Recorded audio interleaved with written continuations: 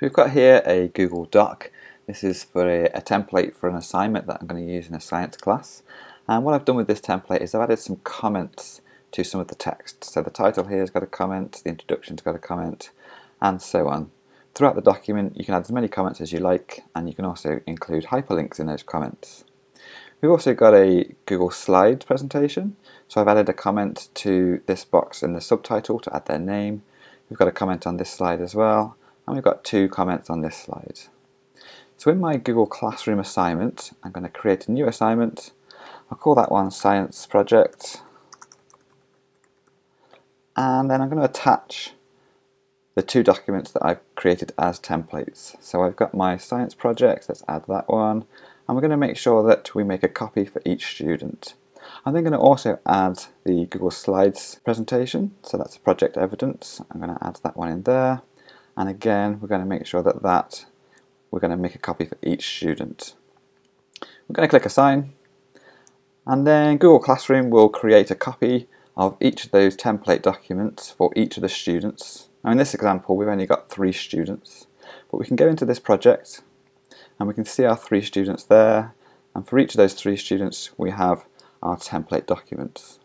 However, the comments that we created in those documents, they don't get copied over when the templates are copied for the students, so we've lost those comments at the moment. So the solution for that is this extension, Class Comments for Classroom. I open up the extension, click Get Started. This is going to ask you for permission to access your account, so I'm going to allow that extension to access my account, and it's asking me to be able to view and manage the files in my Google Drive.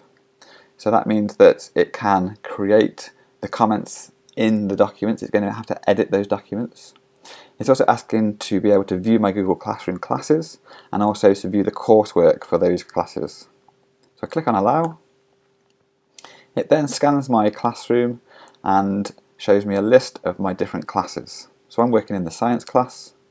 It then scans that science class and shows me the available assignments that I have in that science class. So we're working on the science project.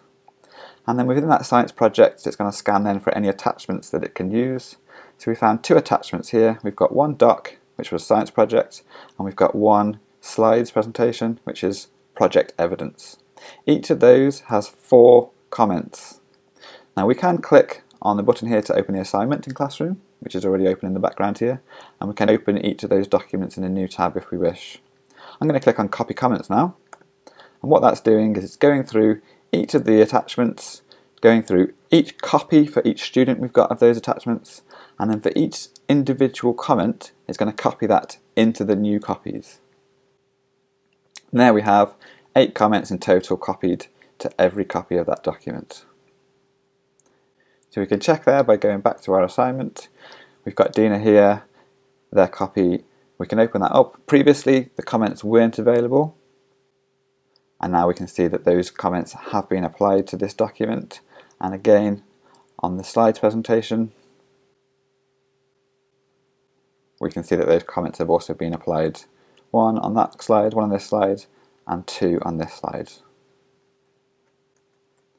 So you can easily choose a different class if you've got assignments in different classes that you need to copy comments for, and if you create a new class you can always just refresh that list of classes and it will pull in the most recent list for you to choose from. Enjoy!